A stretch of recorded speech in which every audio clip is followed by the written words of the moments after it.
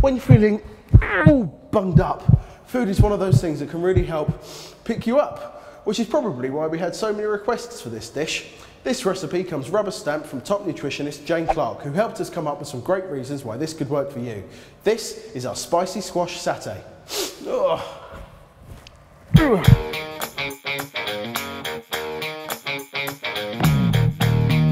Now what's great about this dish is it's a one-pot cook, Lovely. A really warming curry. It starts with a base of onion, ginger, garlic and chilli, then we cook out our veg, including the squash, and it's all bound together with an awesome cashew nut satay sauce. Ooh. Okay, so we'll start off with the base. So red onion, you're going to peel and dice that. I'm going to take ginger, garlic and chilli and do the same. So we want them all quite fine, and then we can start to fry them off in the pan. I don't know what it is, but whenever you're feeling bunged up, you've got a bit of a cold, you're just feeling a bit... something like a warming stew or a soup or a broth or something like that, it just helps instantly. It's comforting, it's like hugging a mug. I think like chicken noodle soup is the absolute epitome of that. Yes. But this version, especially with chilies, and I'm going to leave all of the seeds in, so it's going to have quite a kick. And that does the whole kind of just unblocking your sinuses and just, if you're a bit bunged up, it just kind of gives you the freedom you need. Are you going to be alright with that, having a bit of a kick?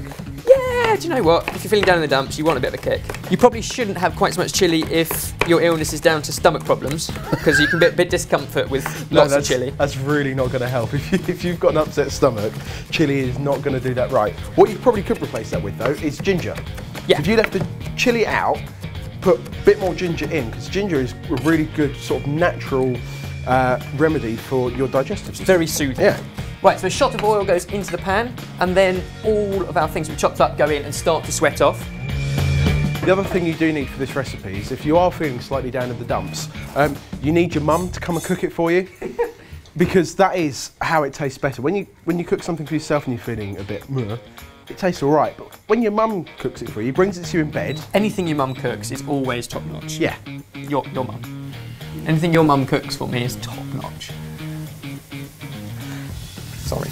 Right, that needs a couple of minutes. In the meantime, we can move on to this. Now, this is a butternut squash. Yep. All we're going to do is top tail it, peel it, and dice it up into sort of thumb-sized pieces. And the great thing about this dish is it's packed full of so many different veg and stuff. It's a vegetarian dish. All those veg have different nutrients.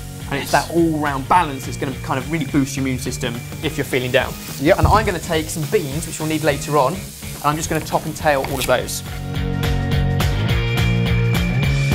And once your onions have started to soften, they go that kind of slightly translucent colour, they've had 3 or 4 minutes, then all of your squash can go in.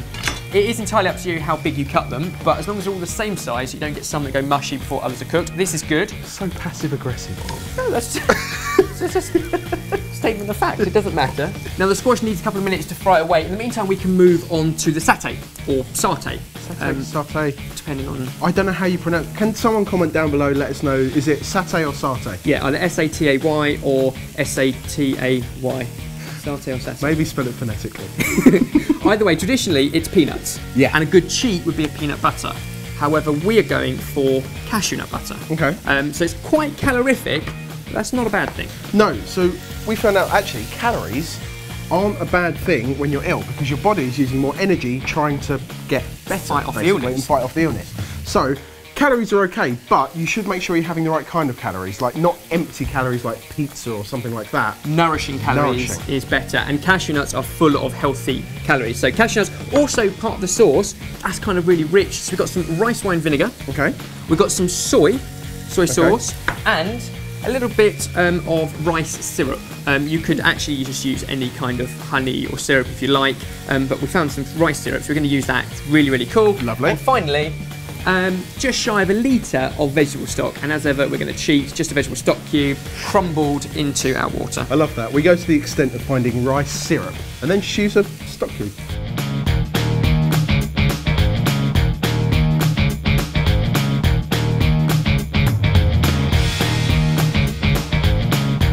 And then all of the stock goes in, bring it to a simmer, and you want to bubble it away for about 20 to 30 minutes, depending on how big you've cut your squash, but basically until it's just cooked, but it's still holding its form. Pinch of black pepper. Not going to add any salt at this stage because we've got the veg stock and the soy in there, so I think it's going to be quite salty.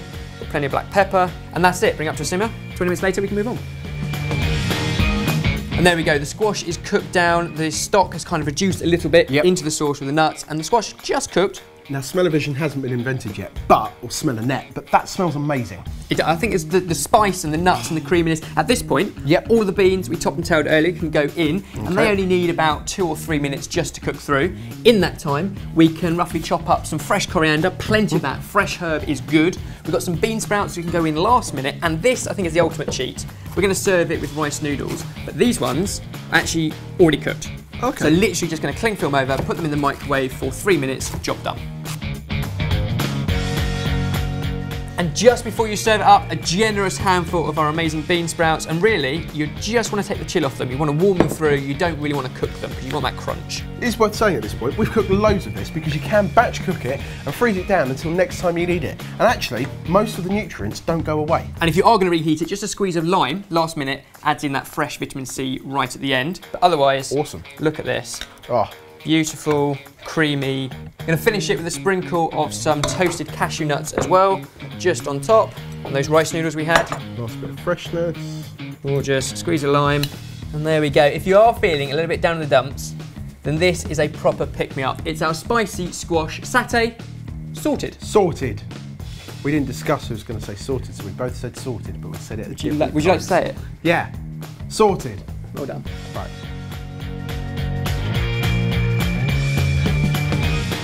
Love it. I don't even feel ill, and that is amazing. You don't have to feel ill to eat this. This is so good. Sweet, spicy, creamy, crunchy. Fresh is how I describe that. It just tastes fresh. Well, I think this is awesome. It's getting my sweat on. What I'd love to know is, what kind of food do you like to eat when you're not feeling so great? Upload a photo to Sorted Food and share it with everyone else so that everyone can feel amazing. Oh yeah, and get well too.